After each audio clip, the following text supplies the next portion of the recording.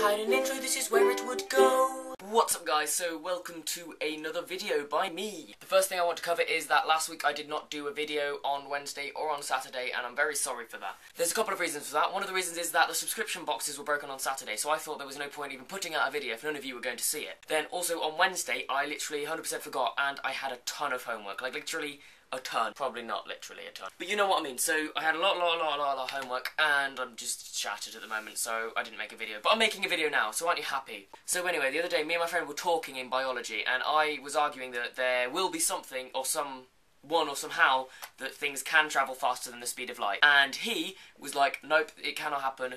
Nothing will ever travel faster than the speed of light. Then, the very next day, they found neutrinos travelling faster than the speed of light. I was just so ecstatic, and I rubbed it in his face, and he's probably going to watch this video and not be very happy.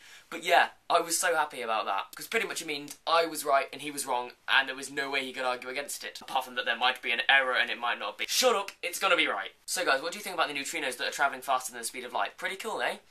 I would love to know what you think down in the down below bar, because I think it's actually quite fascinating, and also if this is like a big breakthrough, they're going to have to change physics. Alrighty guys, so this is a bit of a short video. I'm not going to play my ukulele in it and just like fob you off like I did in the last video, which some of you seem to enjoy. Just remember guys that you are really awesome, and I'm tired. Bye!